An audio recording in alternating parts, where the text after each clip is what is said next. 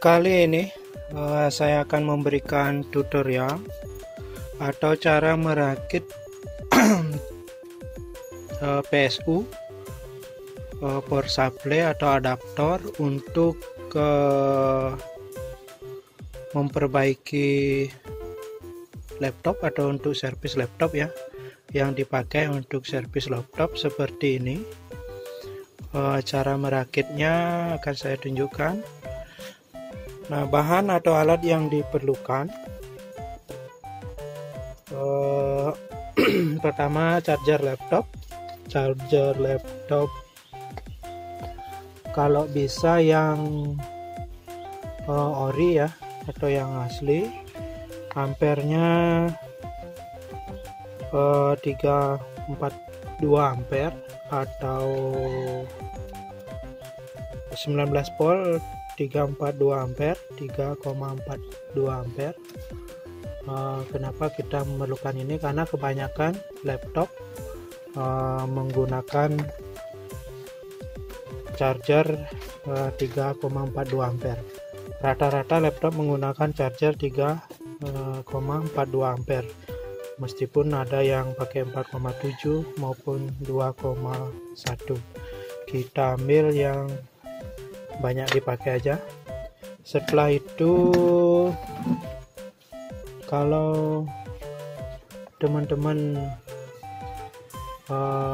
punya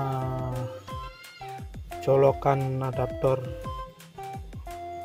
Toshiba, soketnya seperti ini, gunakan itu. Toshiba, Asus ya, yang bulat seperti ini. Jadi gunakan charger Toshiba, Asus,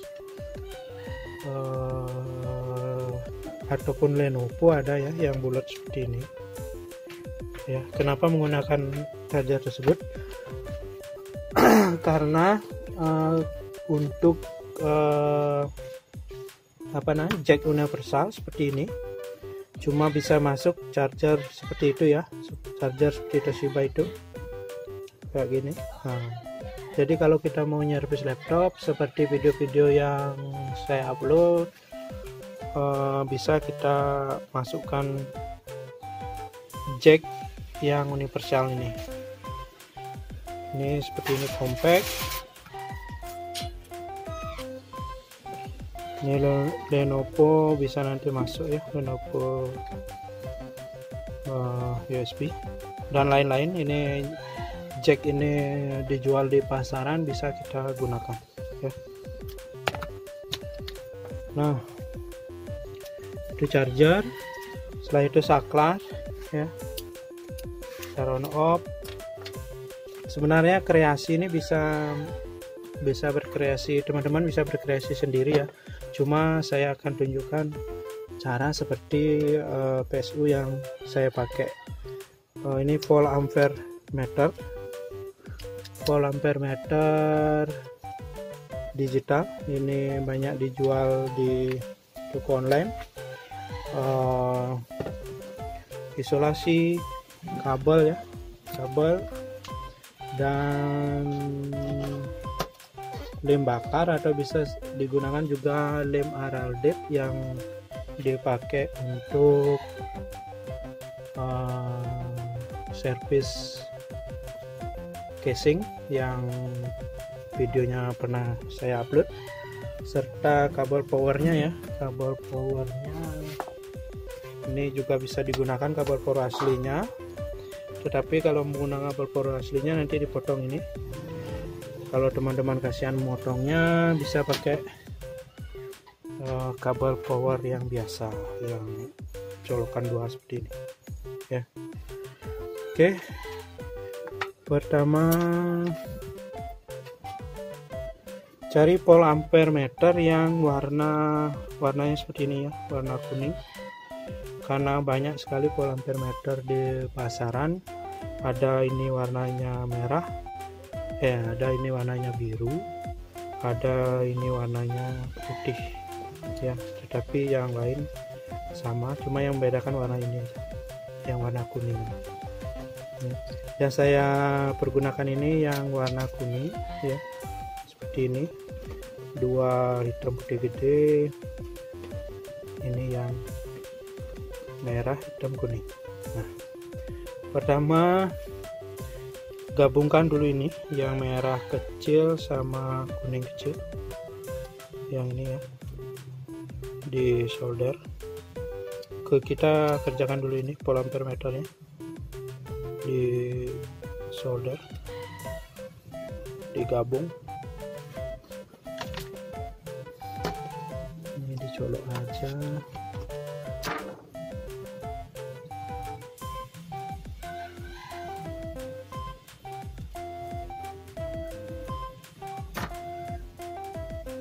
Ini digabung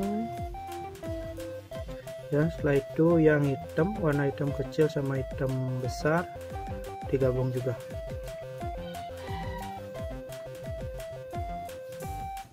Oke.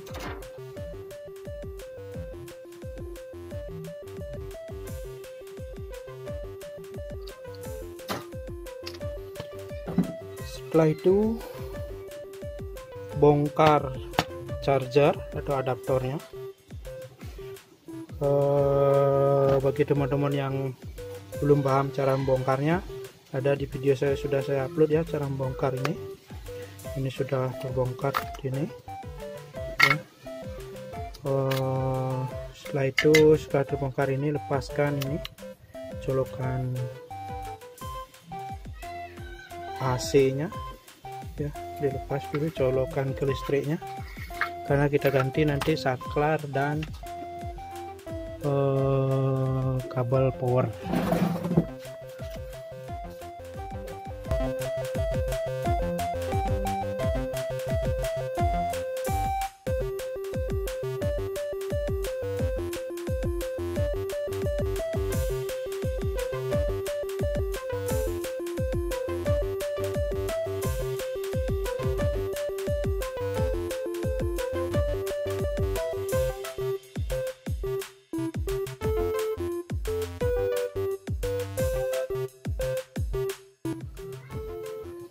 Sudah terlepas seperti ini ya.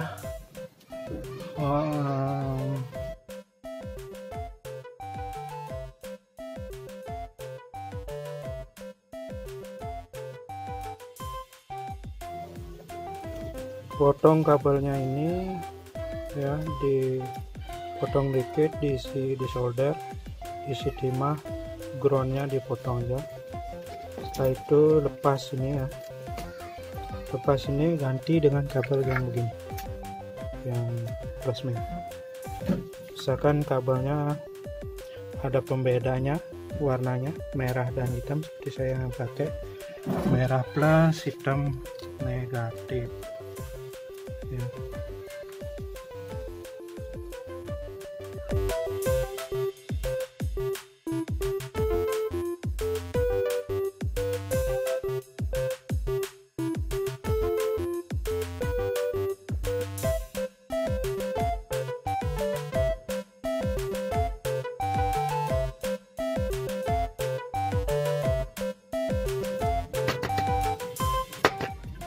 Oke, seperti ini ya. Positif masukkan merah, groundnya atau main masukkan hitam. Oke, lanjut ke pemasangan kabel power dan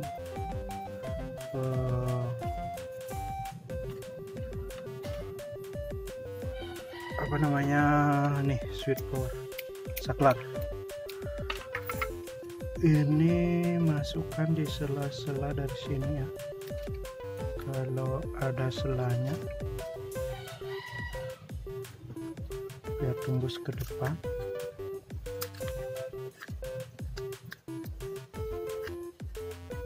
Kabelnya kita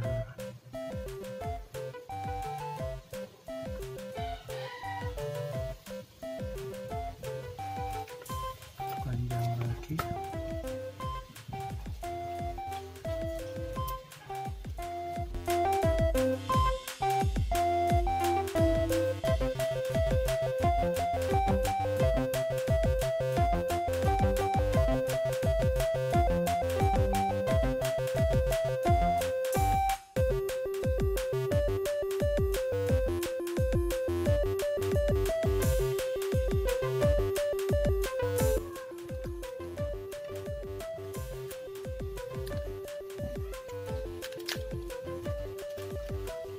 Oke, sudah.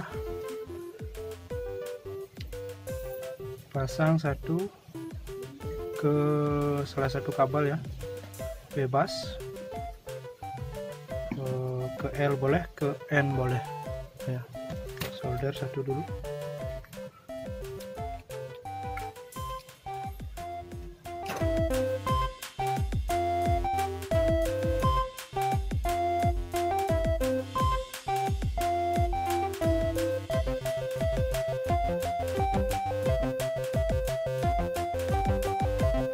Seperti ini ya. Nah, lagi satu masuk ke saklar.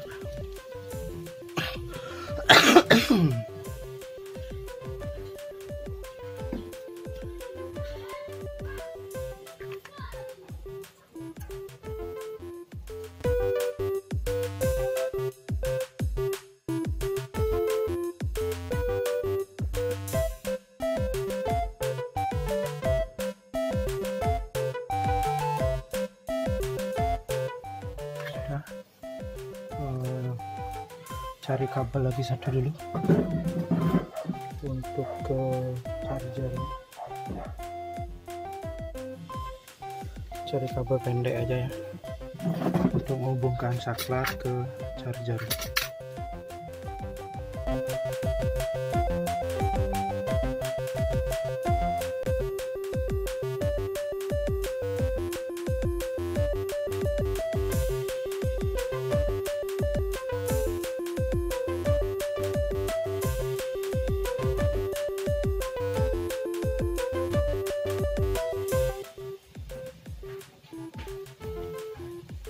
Nah, seperti ini pemasangan saklarnya.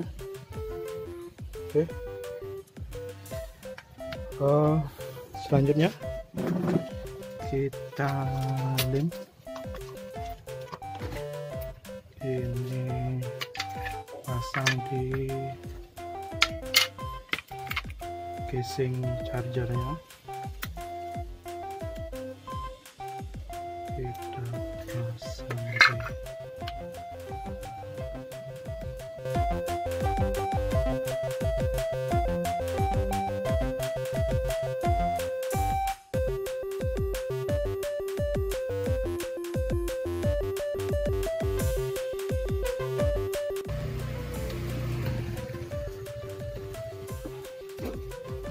lem bakar ya.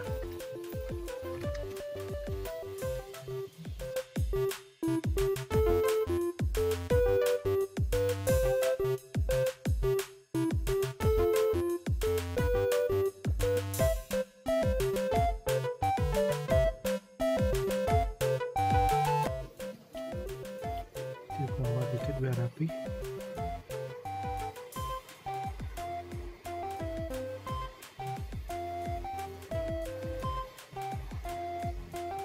Oke.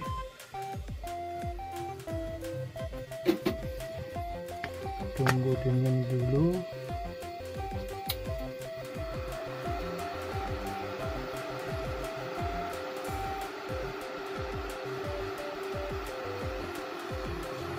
Sambil ambil lem G.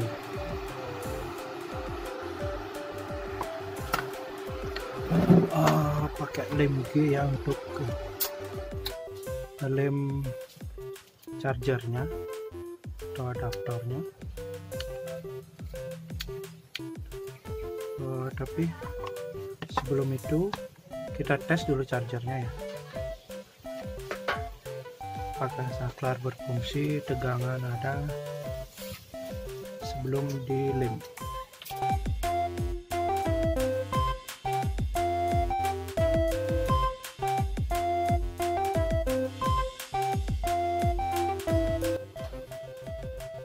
Colok charger dulu, saklar di switch, nyala, coba tegangan.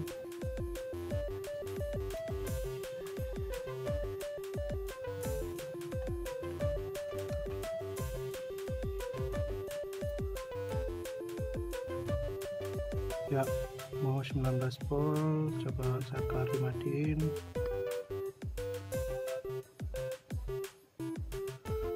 Saklar mati.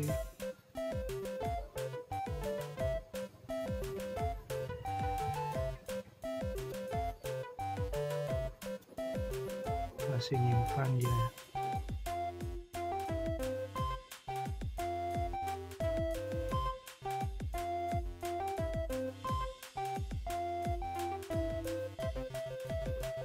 Ya, udah redup. Udah mau. Artinya saklar udah jalan. Lanjut. Langkah berikutnya kita lem dulu ini. Dilem ya. Dicabut. Lem pakai lem G dulu.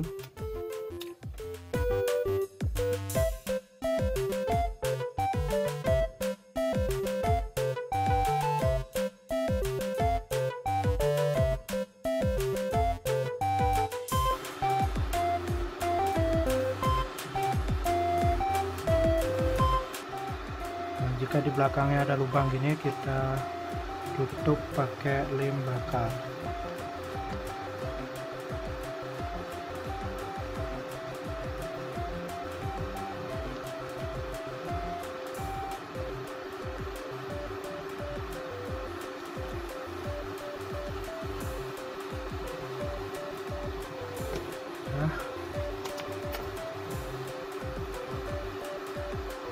Tunggu kering dulu lemnya.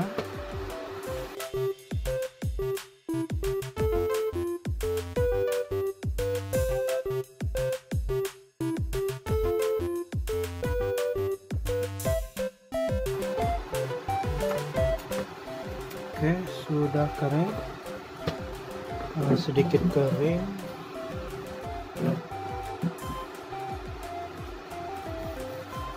Selanjutnya untuk perakitan volt ampere meter sini. Dulu saya masukkan ini dulu, isolasi bakar.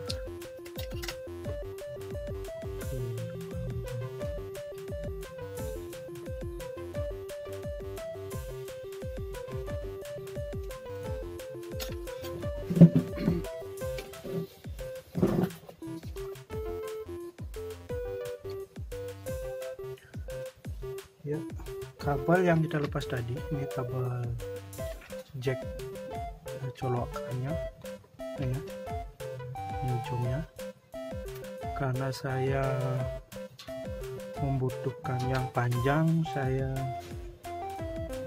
sambung dulu. Nih, sambung dulu, kebetulan saya punya.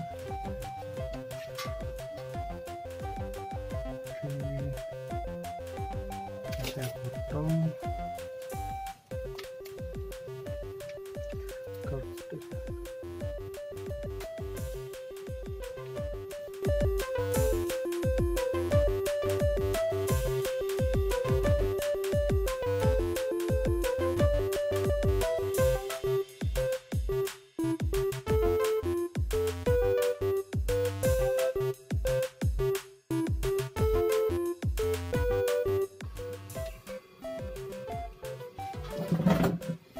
ya, sudah panjang. Kalau teman-teman butuh standar dari kabelnya charger ini, abaikan langkah saya tadi ya, langkah untuk menyambung kabelnya. Ya, kita lanjut.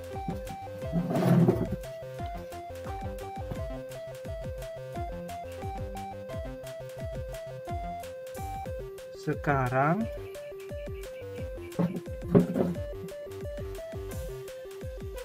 ini kabel chargernya, colokan ini ke colokan laptop nanti ya. Ini kabelnya dua, min dan plus ya. Nah, min dari ini ya masuk ke merah dari volt ampere meter yang besar, yang ini ya, di solder.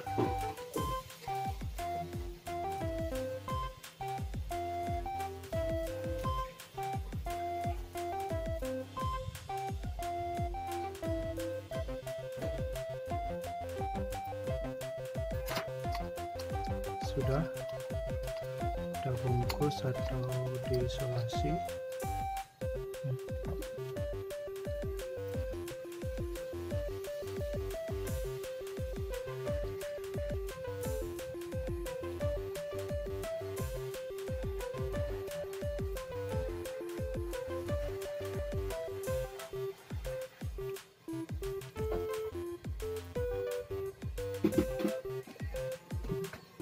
Setelah itu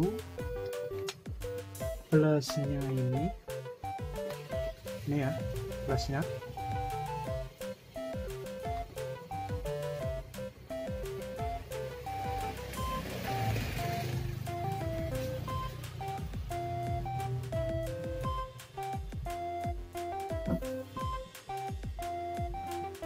seperti ini ya jadinya. Ini langkah pertama ya. Ini langkah pertama.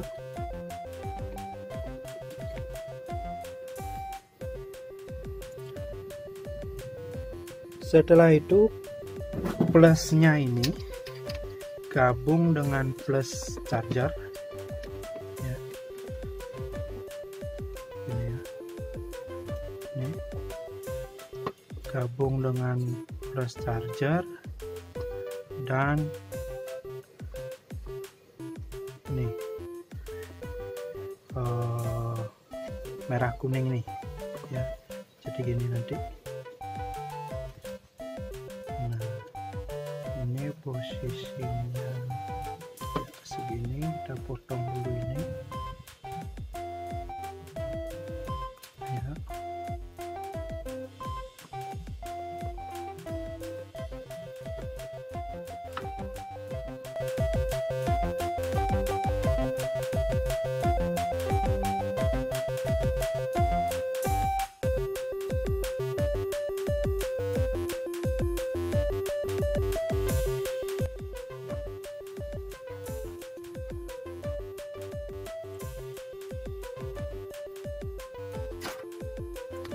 Gabung dengan ini.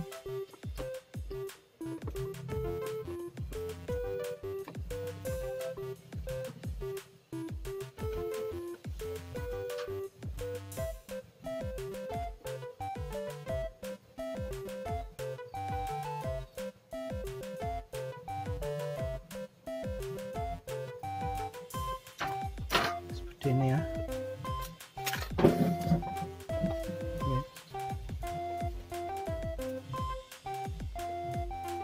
Ini gabung dengan plusnya. Oke. Dibungkus dulu.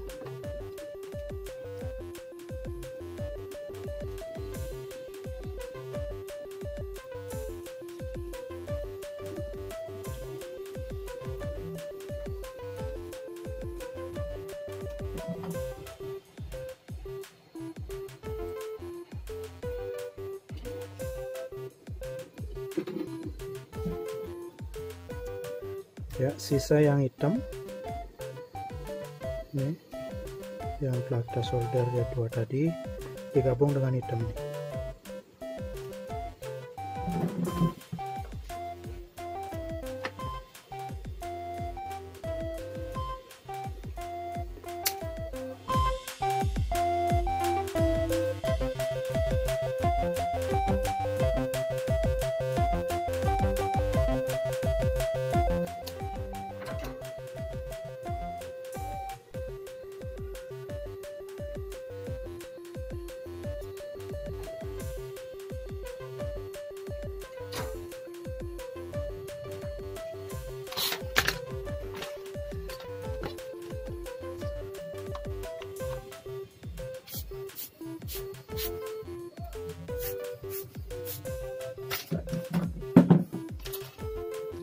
seperti ini temnya ya, tinggal di isolasi juga.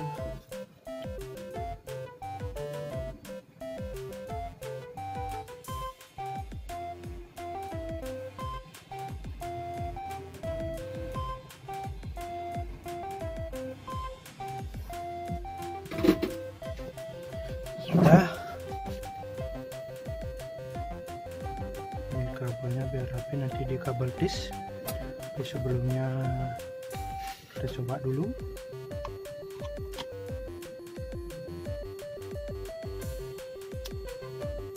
Ya, mau ya, 19,4. Coba kita masukkan laptop dulu ke ujung chargernya. Ini colokannya. Ini saya taruh di sini ya dulu sebelum dilem.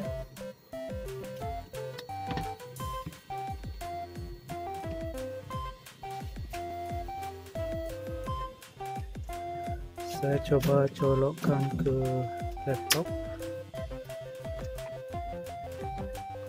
Ampere mau ya, 0,04, 0,03.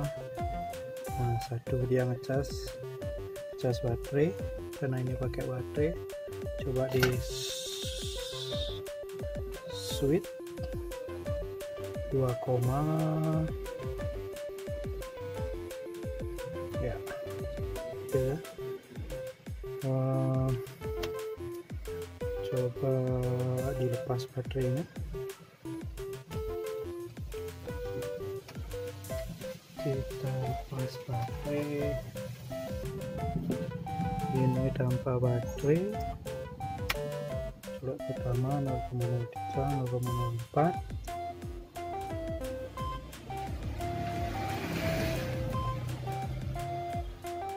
Di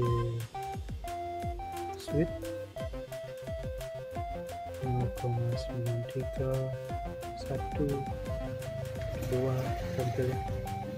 Oke, baterai kita matikan.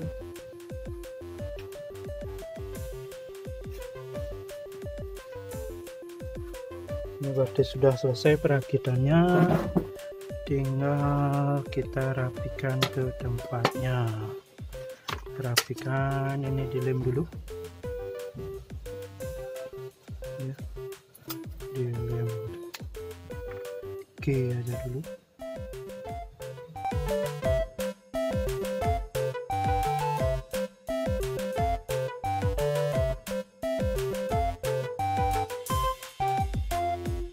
Ya, tinggal dikuatkan dengan lem bakar biar lebih kuat posisinya.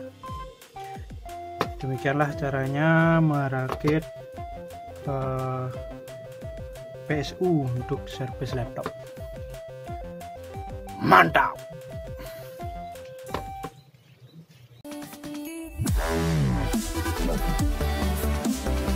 Wow.